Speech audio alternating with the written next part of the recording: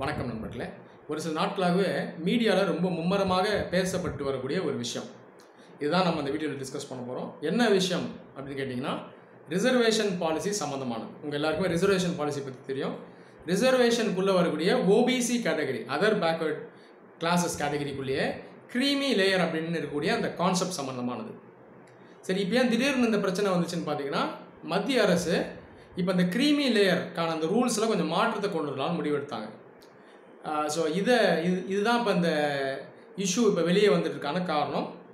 என்ன ஸ்பெசிஃபிக்கான அந்த மாற்றம்னு பார்த்தீங்கன்னா, ஓபிசி அந்த ரிசர்வேஷன் இருக்கு இல்லையா, அதுக்குள்ளே ஒரு சில பேரை பார்த்தீங்கன்னா க்ரீமி லேயர்னு செப்பரேட்டாக அவங்கள கிளாஸிஃபை பண்ணுவாங்க.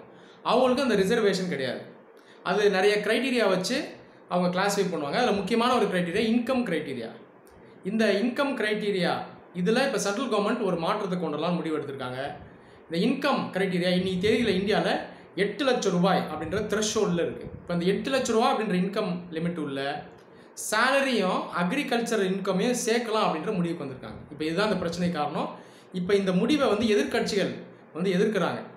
இவங்க வைக்கக்கூடிய வாதம் என்னென்னா, ஏற்கனவே இந்த 8 லட்ச ரூபான்ற இன்கம் லிமிட் ரொம்ப கம்மியாக இருக்குது. இந்த காரணத்தினால ஓபிசி ரிசர்வேஷனில் பல ஓபிசிஸால் இந்த ரிசர்வேஷன் பாலிசி யூஸ் பண்ண முடியாத நிலையில் இருக்காங்க. அப்போ இருக்கிற லிமிட்டையே அதிகப்படுத்தணும் அப்படின்ற டிமாண்ட் வைக்கும்போது, நீங்கள் இருக்கிற அந்த லிமிட்குள்ளேயே நீங்கள் எக்ஸ்ட்ரா இன்கமாக கொண்டு வந்து சேர்க்குறீங்க. அப்போ இன்கம் ரொம்ப அதிகமாக தெரியும். பல பேரால் ஓபிசி ரிசர்வேஷன் அனுபவிக்க முடியாது. காரணம் என்னென்னா, இவங்கெல்லாம் க்ரீமி லேயரில் போய் உட்காந்துருவாங்க. இதுதான் எதிர்க்கட்சிகள் வைக்கக்கூடிய வாதம். இதை நம்ம புரிஞ்சுக்கணும். அது இல்லாமல் எதிர்க்கட்சிகள் அவங்க சொல்லக்கூடிய ஒரு முக்கியமான விஷயம் என்னென்னா, இப்போ இந்த மாதிரி மாற்றத்தை கொண்டு வந்துட்டா பல ஓபிசிஸ் இவங்களால இந்த ரிசர்வேஷன் சுத்தமாகவே அனுபவிக்க முடியாமல் போயிடுவாங்க. எல்லாமே எக்ஸ்க்ளூட் ஆகிடுவாங்க. ஓபிசி ரிசர்வேஷனுக்கான பிரயோஜனமே இல்லாமல் போயிடும்னு இவங்க சொல்கிறாங்க. சரி, இப்போ ஜென்ரலாக இந்தியாவில் ரிசர்வேஷன் அப்படின்ற ஒரு விஷயம் டிபேட்டுக்கு டிஸ்கஷன் வருதுனால அன்ஃபார்ச்சுனேட்டாக அது ஒரு சர்ச்சைக்குள்ளாக போயிடுது. நிறைய பேர் இது அரசியல்லையும் அது பண்ணுறாங்க. ஆனால் என்ன ஆகிடுது, இதை ஒரு நியூட்ரலாக அன்பயாஸ்டாக சயின்டிஃபிக்காக ரேஷ்னலாக டிஸ்கஸ் பண்ண முடியாமல் போயிடுது. இதுதான் காரணம். அப்போது ரிசர்வேஷன் பாலிசியை பற்றியுமே எல்லாரும் பேசணும். இதை ரேஷ்னலாக பேசணும், அரசியலாக்கப்படக்கூடாது. சயின்டிஃபிக்காக சோஷியல் எக்கனாமிக் பெர்ஸ்பெக்டிவில் எல்லாரும் உட்கார்ந்து பேசணும். தேவைப்படுற இடங்களை மாற்றத்தை கொண்டு வரணும். இப்போ இதுதான் நமக்கு தேவை. அப்போ சர்ச்சைகளை உண்டாக்குற பதிலாக நம்ம அந்த டிஸ்கஷன்ஸ் டெலிபரேஷன்ஸ் இதை நம்ம அதிகம் செய்யணும். கன்ஸ்ட்ரக்டிவான டிசிஷன்ஸை நம்ம எடுக்கணும். ஜென்ரலாக ரிசர்வேஷனால் இந்தியாவில் மக்களோட கருத்து பார்த்தீங்கன்னா போலார் ஆப்போசிட்டாக இருக்கும். ஒரு சில பேர் என்ன சொல்லுவாங்க, ரிசர்வேஷனே தேவையில்லாமாங்க. நீங்களே கூட பார்த்துருப்பீங்க. காரணம் என்னன்னா, அவங்க லைஃப்பில் பார்த்த ஒரு சில எக்ஸ்பீரியன்ஸ், அவங்க வீட்டில் இருக்கவங்க சொன்னது, ஃப்ரெண்ட்ஸ் சொன்ன கருத்து, இதெல்லாம் அவங்க மைண்டில் இருக்கும். அதை வச்சு இவங்க சொல்லுவாங்க. இன்னும் சில பேர் பார்த்தீங்கன்னா, கண்டிப்பாக ரிசர்வேஷன் எப்பயுமே தேவை அப்படின்னு சொல்லக்கூடியவங்க இருப்பாங்க. இதை நியூட்ரலாக இதுக்கு இந்த மாதிரி சொல்யூஷன் கொண்டு வரலாம், இதில் பிரச்சனையாக இருக்குது நன்மையாக இருக்குன்னு சொல்கிறவங்க பார்த்தீங்கன்னா ரொம்ப கம்மியாக தான் இருப்பாங்க. அப்போ இந்த ஒரு ஆட்டிடியூட்லேருந்து நம்ம மாறணும். அப்போ நம்ம அந்த ஒரு மெச்சோர்டாக எல்லா விஷயத்தையும் டிஸ்கஸ் பண்ணணும். அப்போ இதுதான் நம்ம இந்திய நாட்டுக்கு தேவை.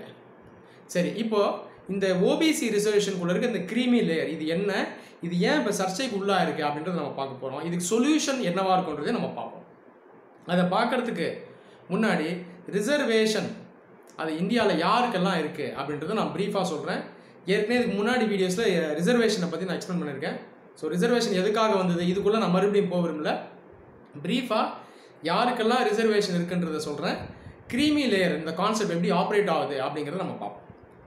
இந்தியாவில் இன்னைக்கு தேதியில் யாருக்கெல்லாம் ரிசர்வேஷன் பார்த்தீங்கன்னா 4 ப்ராட் கேட்டகரி ஆஃப் பீப்புளுக்கு இருக்குது. ஒன்று எஸ்சி ஸ்கெட்யூல்ட் காஸ்ட், ரெண்டாவது எஸ்டி ஸ்கெட்யூல்ட் ட்ரைப்ஸ். இந்த 2 கேட்டகரியுமே ஹிஸ்டாரிக்கலி டிஸ்கிரிமினேட்டட், ஹிஸ்டாரிக்கலி பேக்வர்ட். அதாவது அந்த காலத்திலிருந்தே சமூக ரீதியாகவும் பொருளாதார ரீதியாகவும் பின்தங்கியவர்கள்.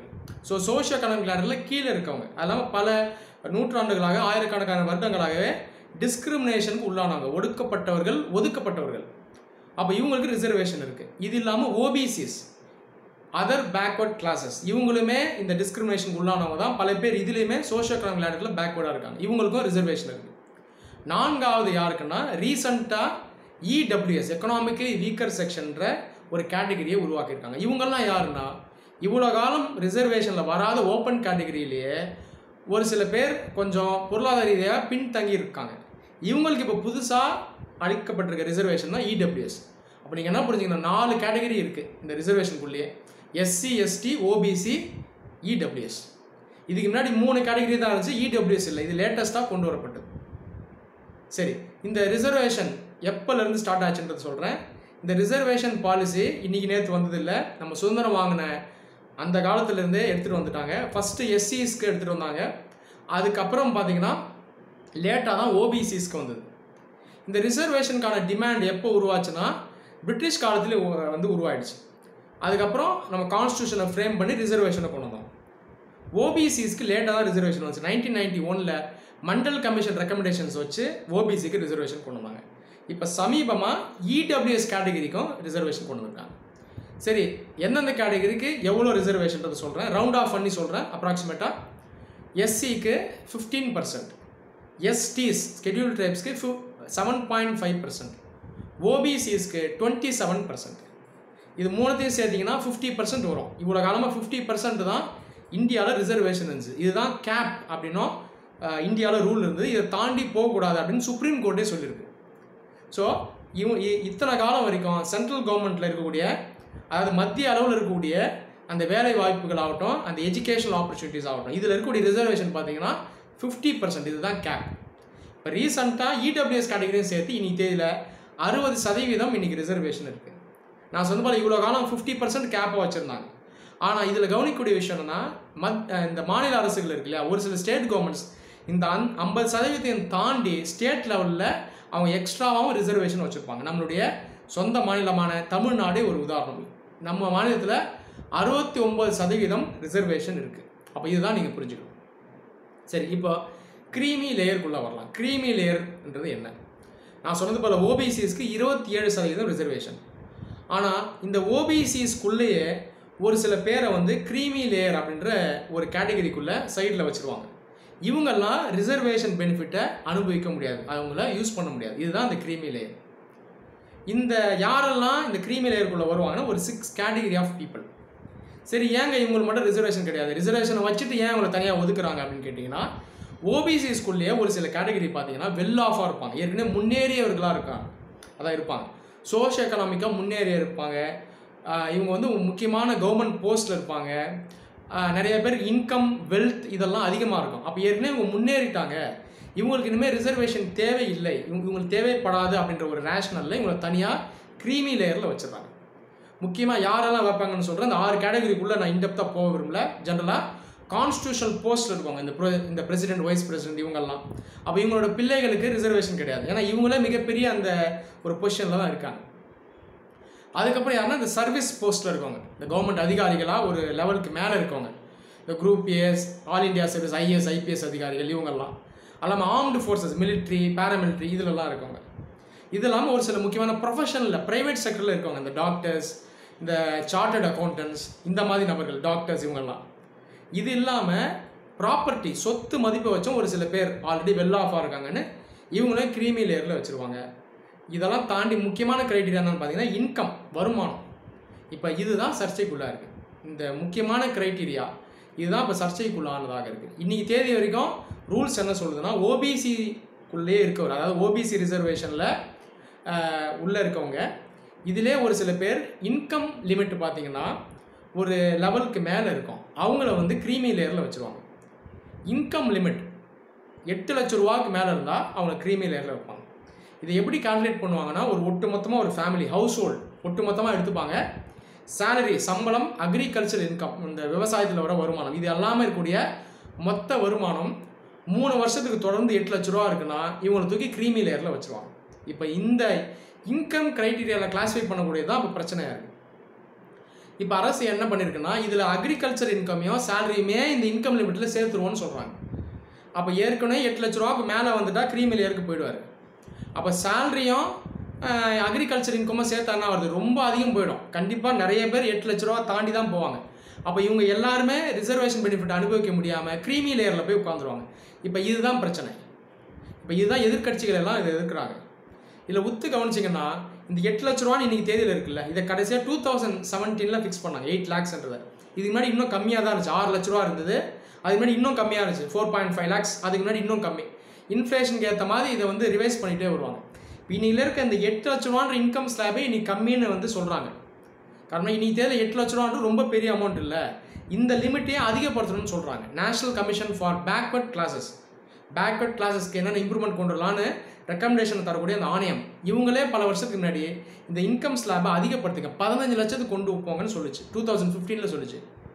அதுக்கு முன்னாடி என்ன சொல்லிச்சுன்னா இந்த இன்கம்மை வந்து நீங்கள் இதுக்குள்ளேயே சப் கிளாசிஃபிகேஷன் கொண்டு வரணும், ஒரே இன்கம் ஸ்லாபாக வைக்கக்கூடாது, ரூரல் தனி அர்பன் தனின்னு பிரிங்கன்னு சொன்னாங்க. ஏன்னா கிராமப்புறத்தில் இருக்கக்கூடிய இன்கமையும் அர்பன் சிட்டியில் இருக்கக்கூடிய இன்கம்மை நீங்கள் ஒன்றா வைக்கக்கூடாது, இதுக்குள்ளேயே அந்த க்ரீமி லேயருக்குள்ளேயே இன்கம்மை 2 விதமாக கிளாஸிஃபை பண்ணுங்கன்னு சொல்லிச்சு. அப்போ இதுக்குள்ளே பார்த்தீங்கன்னா இவ்வளோ காம்ப்ளிகேஷன்ஸ் இருக்குது. இப்போ இந்த நிலையில் இருக்கிற லிமிட்டையே அதிகப்படுத்துங்கன்னு கேட்குற இந்த நேரத்தில் இந்த 8 லட்ச ரூபாக்குள்ளேயே சேலரியும் அக்ரிகல்ச்சர் இன்கமும் சேர்த்தா பல ஓபிசிஸ் இந்த ரிசர்வேஷன் பெனிஃபிட்டை யூஸ் பண்ண முடியாமல் போய்க்கூடிய ஒரு ஆபத்தான நிலை வந்துடும்ன்றதான் இப்போ எதிர்கட்சிகள் எல்லாருமே சொல்கிறாங்க. சரி, இப்போ இதுக்கு தீர்வு என்னவா இருக்கும்? ஜெனரலாக இந்தியாவில் நான் சொன்னது போல் ஒன்று ரிசர்வேஷனை வேணாம் நிறைய பேர் சொல்லுவாங்க, இல்லை கண்டிப்பாக எப்பயுமே இருக்கணும் அப்படின்னு சொல்லுவாங்க. உண்மை என்னன்னு பார்த்தீங்கன்னா ரிசர்வேஷன் கண்டிப்பாக தேவைதான். ஏன்னா ஹிஸ்டாரிக்காக டிஸ்கிரிமினேட் பண்ணப்பட்டவங்களுக்கு தான் அதை அளிக்கிறாங்க. இப்போ இதில் என்ன பிரச்சனை வருதுன்னா ரிசர்வேஷன் தேவையில்லை, ஒரு சில பேரை க்ரீமி லேயரில் போட்டுருங்க அப்படின்னு சொல்கிறதுல ஒரு பிரச்சனை என்னென்னா பல வருஷங்கள் 1000 வருஷம் 2000 வருஷமாக டிஸ்கிரிமினேட் பண்ணப்படுறாங்க. இப்போ தான் சமீப காலமாக தான் ரிசர்வேஷன் பாலிசி மூலமாக ஒருத்தர் அதை அவைல் பண்ணி ஒரு சொசைட்டியில் ஒரு நல்ல பொசிஷனில் இருக்காருன்னு வைங்க. இப்போது அவர் ஒரு நல்ல பொசிஷன் போனதுக்கு உடனே அந்த இதை ரிசர்வேஷனை கட் பண்ணுறாங்கன்னா இது எப்படி இருக்குது? பல வருஷமாக ஹிஸ்டாரிக்கல் டிஸ்கிரிமினேஷன் நடந்திருக்கு. ஆனால் ஒரே ஜென்ரேஷன்லையோ இல்லை 2 ஜென்ரேஷனில் மட்டுமே இவங்க வந்து உயர்ந்துட்டாங்க, இவங்களுக்கு அப்புறம் வரக்கூடிய சந்ததியினருக்கு தேவையில்லை அப்படின்னு முடிவுக்கு சரியாக இருக்குமா? இதுதான் இப்போ முக்கியமான கேள்வி. அல்லாமல் இன்கம் க்ரைட்டீரியாவில் மட்டுமே ஸ்ட்ரிக்டாக வச்சு நம்ம பார்க்குறது மட்டுமே சரியாக இருக்குமா அப்படின்றது இன்னொரு முக்கியமான கேள்வி. ஏன்னா நிறைய க்ரைட்டீரியா இருக்குது, வெல்த் இருக்குது, கான்ஸ்டியூஷனல் போஸ்ட் இருக்குது, மற்ற ப்ரொஃபஷ்னல் போஸ்ட்டில் இருக்கவங்க நிறைய பேர் இருப்பாங்க, டாக்டர்ஸ், இன்ஜினியர்ஸ், இவங்க எல்லாமே இருப்பாங்க. இவங்களெல்லாம் வந்து பார்த்திங்கன்னா ஸ்ட்ரிக்டாக நம்ம கிளாஸிஃபை பண்ணுறது, இவங்களோட இன்கம்லாம் நம்ம ப்ராப்பராக வெரிஃபை பண்ணுறோமா செக் பண்ணுறோமானா நம்ம பண்ணுறதில்லை. இந்த ஒரு பிரச்சனை இருக்குது. அப்போ ஒரு புறம் ரிசர்வேஷன் தேவைன்னா கண்டிப்பாக தேவை, யாரெல்லாம் அதை நியாயப்படி அனுபவிக்கணுமோ கண்டிப்பாக அவங்களுக்கு போய் சேரணும். இன்னொரு பக்கம் ஒரு சில பேர் ரிசர்வேஷன் ஆல்ரெடி யூஸ் பண்ணி நல்லாவே ஒரு பொசிஷன் ரீச் பண்ணியிருப்பாங்க. இப்போ இதில் என்ன பிரச்சனை வருதுன்னா எஸ்சி ஆகட்டும், எஸ்டி ரிசர்வேஷன் ஆகட்டும், ஓபிசி ரிசர்வேஷன் ஆகட்டும், இந்த ரிசர்வேஷன் கேட்டகரிக்குள்ளேயே ஒரு சாரார் வந்து ஆல்ரெடி ஒரு நல்ல பொசிஷனில் இருப்பாங்க, ஆல்ரெடி ஒரு 2 ஜென்ரேஷனில் பார்த்தீங்கன்னா நல்ல பொசிஷனில் இருப்பாங்க. அப்போது இவங்களுக்கு மேற்கொண்டு நம்ம தரணுமா அப்படின்ற ஒரு கேள்வி எழுது. இதில் முக்கிய காரணம் என்னென்னா அந்தந்த ரிசர்வேஷன் கேட்டகரிக்குள்ளேயே ஒரு சாரார் மட்டும்தான் தொடர்ந்து அந்த ரிசர்வேஷன் பெனிஃபிட்ஸை யூஸ் பண்ண முடியுது. இன்னும் பெரும்பாலானோர் அது இன்னும் யூஸ் பண்ணாமே இருக்காங்க. இப்போ ஒருத்தர் ஒரு வேலை வாய்ப்பு ஒருத்தர் வாங்கணும்னா குறைஞ்சபட்சம் 10ஆம் கிளாஸாவது முடிச்சிருக்கணும். 10ஆம் கிளாஸே முடிக்காமல் நிறைய பேர் இருக்கும்போது எப்படி அந்த ரிசர்வேஷன் ஜாப் ரிசர்வேஷன் யூஸ் பண்ணுவாங்க? இந்த கேள்வி எழுது இல்லையா? அப்போ ஒட்டு மொத்தமாக அந்த கம்யூனிட்டியை முன்னேற்றணும். அப்போது ஒட்டு மொத்தமாக கம்யூனிட்டியில் இருக்கக்கூடிய எல்லாருமே இந்த ரிசர்வேஷன் பெனிஃபிட்டை யூஸ் பண்ணுற மாதிரி ஒரு நிலை வரணும்.